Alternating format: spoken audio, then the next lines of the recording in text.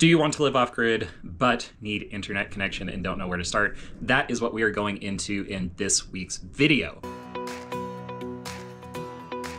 Hello everybody, my name is Richard and I run the Terraform Homestead down here in southern Arizona. I have been living off-grid for over 5 years now, and in that time, internet technology has changed drastically. I have been running my own marketing business, doing website design, graphic design, video work, things like that for close to 10 years now, and lived on the road for 3.5 of that. I have lived off-grid for over 5 of that now, and as part of that, I have needed reliable internet connection to run my business, to do day-to-day things, and I've seen the evolution of technologies over the years. So we're gonna go into what I think is best and set up some extenders this week, because it's tough to get internet across a large property like we have. We have 24 acres and we're needing to extend our Wi-Fi range quite a bit to facilitate some other things we were doing out here on the property. For most of my travels, I ended up using a Google Fi hotspot, which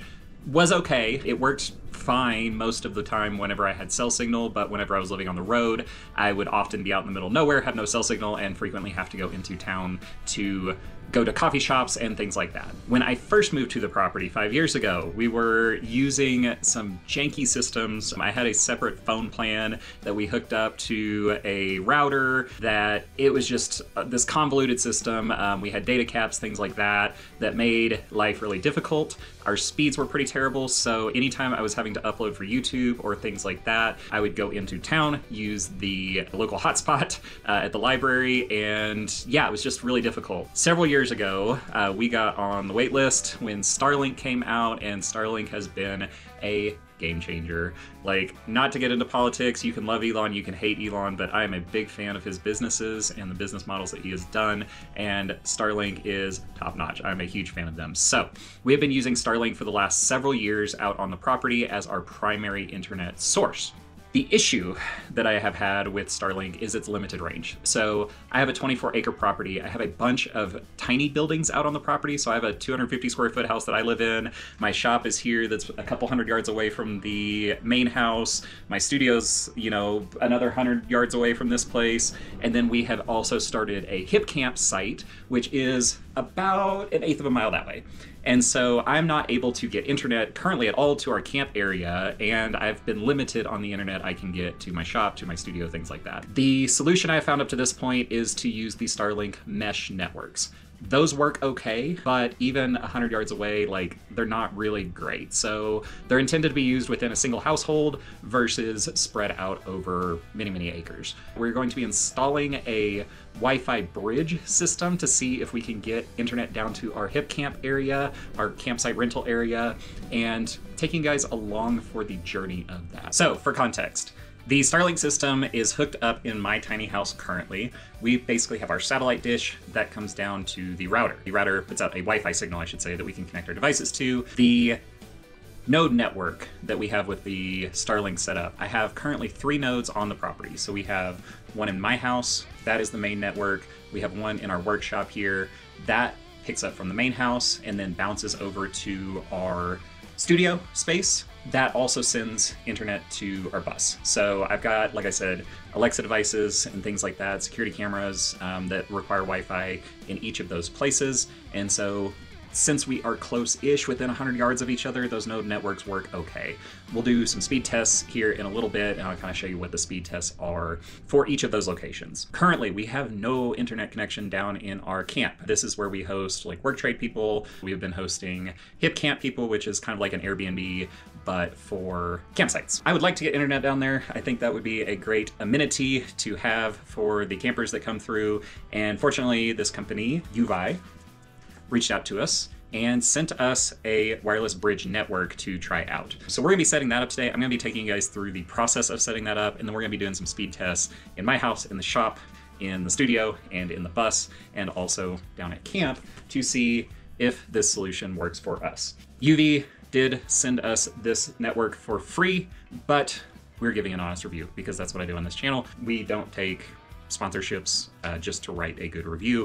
I'm gonna show you all the process of getting this set up and identify any problems that I may have. The idea behind this, we have a couple different components. So this is our booster. We have 2 of these. These are going to mount on the exterior of the buildings, and then basically it's our bridge. So it's going to shoot Wi-Fi from our main Starlink router to the one down at camp, and then that is going to run into this, which is a secondary router, and then the Wi-Fi down at camp will get picked up by this. People will be able to connect to this. In theory, it should all work together really nicely. This has up to 100 megabytes a second download speed. For this, I'm not necessarily looking to get wireless speeds like super crazy high where we can do like super fast uploads to YouTube or anything like that. I'm comfortable using that for my house, but it would be nice for people to be able to check social media, do basic internet things, stuff like that. The other thing with this, you need power. So this is what's called a PoE device, or power over Ethernet device. So our Ethernet cable is going to run from the bridge system to this, which plugs into an outlet, normal 120 volt outlet, and then powers this device, and then this will power our router as well. We did end up purchasing a couple extra Cat 6 cables because the ones that came with the device were like 6 inches long. We needed about 15 feet to run from the exterior of our building to the interior of our buildings. Let's look at our current Starlink system and then start getting this set up, see how this does set up, how easy it is, and run some tests. Here we are on the exterior of the house. Y'all may be able to see way up there.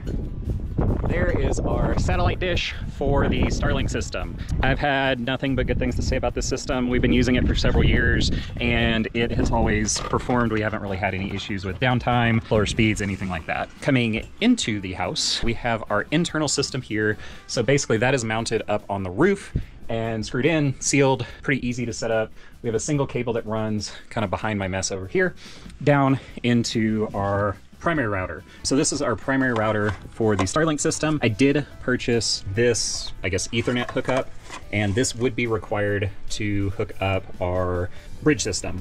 So you need an Ethernet port. So what I've ordered, and that should be coming in a few days, is a splitter, so that way I can still maintain the direct Ethernet cable to my Mac Mini, and then we'll also hook up the bridge system to our main router. Let's do a speed test real quick and just get a baseline for where we are at. So we're gonna do a quick speed test right now on the interior of my tiny house. So I am sitting currently like 10 feet away from our main router. So it's looking like at this very moment, we are getting 206 megabytes down, 28 megabytes up, and yeah, that's pretty good. Like I said, I've been using Starlink for a couple of years now. I'm generally very happy with their product, their service, the upload, download, and that is coming from somebody who does YouTube videos, video editing, website design, things like that, that I need a pretty fast connection. So a little context for distance. This is our shop. Right inside of this window here is where I have our first node. Everything comes from the main house to here and then splits off from here to our bus and to my pottery studio. You can see the main house right there, probably a little less than 100 yards away. So a little frustrating with the node system not being able to reach terribly far. It's really more intended for a single household, but it is what it is out here, and this is what I've used so far. Context from here. We do have our node system back here, and then the studio is right here, trailer here, and then our bus is here. So those are all very close to this second node, and I'm curious to see how it changes over the spaces. So we are in the shop. We're about 100 yards away from Starlink router. We've got 2 windows that we're going through and about 100 yards. I'm gonna run this test again. We're looking pretty good. So we were at like 206. It's looking like we're pretty similar right now. We are now in our studio. We are going to run this speed test one more time. Looking a little bit slower in here. This is definitely the farthest node away from the main system. We're going through 2 nodes. We're going through 2 windows, a steel door, a steel-sided or aluminum-sided RV, and then our router is actually like tucked way in deep into a cabinet. It is looking like we are getting slower speeds. We're at 171 versus like the low 200s, but again, out here, I'm not uploading videos. I'm really just connecting to the Alexa speaker, hooking onto my Wi-Fi, all of that. So I would say 171 is pretty good. If we can get anything close to that with the bridge system that we're gonna set up, I would be very, very pleased, especially considering this bridge system is basically the equivalent cost of these Starlink nodes. So I've started to unbox this UeeVii system. I wanna take you guys through what is included in this. It's a fully comprehensive kit, which is really nice. So We have our router right here, which comes with plug and Ethernet cable. This is going to be what actually broadcasts our Wi-Fi signal down at camp. The system also comes with 2 power over Ethernet plugs, so those are going to power our extenders. And then it also came with this really nice mounting kit. This is going to be our mount for the extender or the bridge network. It looks like you can hook it to a pole if you wanted to, so there's these little things and then you can tie it in that way. Take off this pole mount for here. I think I'll probably keep the pole mount for the RV because we do have a set of stairs or a ladder right behind it that I can mount that onto the pole, so you'll see both examples. So this is kind of cool. It does have like an articulating pivot, which is very nice. So we can line it up exactly how we need to line it up. It is very windy today, which should make it really fun to get up on the ladder and install all of this, but we'll get there. We'll figure it out. So this appears to mount like that. And then we have these, which are nice. They're actually steel. Don't like doing plastic zip ties because they just rot out and break, but this looks like it's pretty good quality and it's going to last a while out in our desert environment. So I'm gonna get these mounted up and then we'll get to actually mounting these onto the house.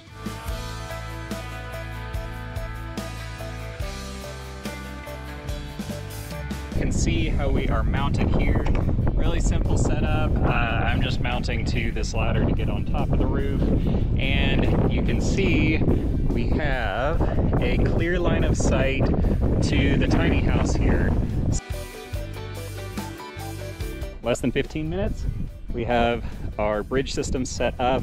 I got some new supplies, so we are ready to get this internet set up and extender finished out. So what I have is I have 2 15-foot Cat5e cables. One of these is going to go from our extender outside in through here and hook up to our main Starlink router. I have one that will go down in the RV at camp through the wall to our PoE, power over Ethernet port, and then I got a 6-foot cable that will go from that power over Ethernet port to our router down at camp. I also got this splitter, so that way I can hook up my computer still to the landline or to the Ethernet port, as well as our extender. So these weren't terribly expensive, $6-7 a cable, not that big a deal. Just make sure you're getting the length of cable that you need for your build out, because the UeeVii system does not come with its standard. So it is super windy out today, so we're gonna time lapse this and put some cool music and get all of these installed.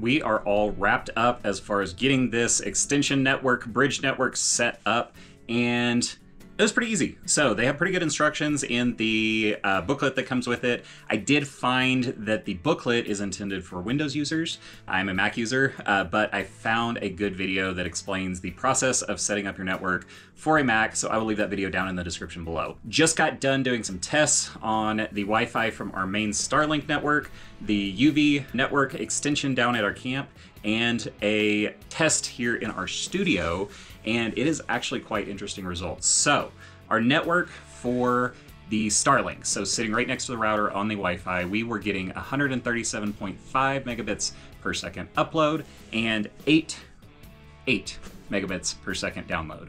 The UeeVii system, we ended up getting 91.8 megabits download and 9 megabits upload. So we actually got a faster upload speed, which was really interesting. And then the thing that really surprised me was our mesh network. I just did a test over in our studio and we were only getting 32 megabits download. So like less than a quarter of what our main router is from the main Starlink through the 2 mesh nodes. We're only getting 32 download and 7 uploads. So that was a really interesting result considering our mesh network is maybe 200 yards away from the main setup, and the UeeVii system is close to 1/8 of a mile, if not more away. So knowing this, I probably would have gone with the mesh network to start instead of buying multiple mesh nodes, I guess, the Starlink nodes, because the UeeVii system, numbers don't lie. We only had a 40 megabytes download loss going 1/8 of a mile versus 100